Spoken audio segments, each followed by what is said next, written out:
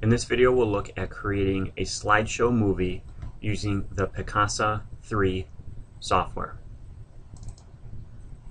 After opening the software, you need to first import the photos that you'll be using for your movie. It's possible they will be listed here on the left, and if not, select the import button, select folder from this drop-down menu here, and then browse to the folder where your images are stored. This could be on a USB drive or maybe even on your H drive. Once your images show up, select all the images by dragging a box around them. Choose to import them to the My Pictures folder. Select either option here, and then choose Import All. Your pictures should now show up in the main library window. After your images are in the main library window, we now need to select which images we'll use in our movie. You can click and drag a box around all images you'd like to appear in the movie, or you can individually click on an image, and if you'd like to select more than one image, you can hold the Control key down on your keyboard while you click on images to select them for your movie. In this case, we'll choose all images. Once you have your images selected, hover over this button and click Create Movie Presentation. After your images are in the movie, you need to first arrange the images in the order in which you'd like them to appear. To do so, simply click and drag the images here at the bottom to get them into the order that you'd like. Once you're happy with the order, you can proceed to the next step. Your movie will automatically come with a title slide here. To change the text on the title slide, select the Slide tab from the left, go to the text field here at the bottom, and enter the text that you would like to appear on your title slide.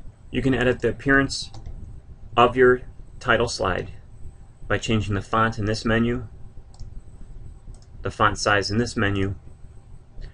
You can select bold, italicized, or shadows, and you can even change the text color and background color to your liking. If you'd like to add an all text slide to your movie, you can do so using this button here. Clicking that button will add a text slide after the slide that you are currently on. Once that slide is in, again, if you need to move it around, you can do so by clicking and dragging. You can edit the text of that slide just as you did with the title slide, using all of the features here on the left side. Make sure that you have that slide highlighted and that you're on the Slide tab here at the top in order to edit the text for that particular slide. You can also add text directly to an image itself. First, browse to the image on which you'd like to add the text. Make sure that you're on the Slide tab here on the left. In the blank area here on the left, you can add the text that you'd like to appear on the slide. Once the text is in, again, you can control the text using the characteristics here at the top. You can change the font, the size, and the text color to something that will appear nice on your slide. You can also change to some degree where the text appears in the slide using the template drop-down menu here. The various options here will change how that text appears in the slide. Once your images and text are set for your movie, it's time to set the movie options. Select the Movie tab here at the left. If you'd like to add an audio track, click Load here at the left. Browse to a folder where you have music and select the music file you'd like to attach. The music must be either in MP3 or WMA format. Once the music is added, you need to set the music options. It's advisable to use the Truncate Audio option. This will allow you to control how long your slides last in the movie and will just cut the music off once the slides are done. You can change how long each slide is on the screen using this slider here at the top. The maximum value is 10 seconds. If you'd like, you can change the transition style between slides using this drop-down menu. You can also select how much each slide overlaps the next one using this slider.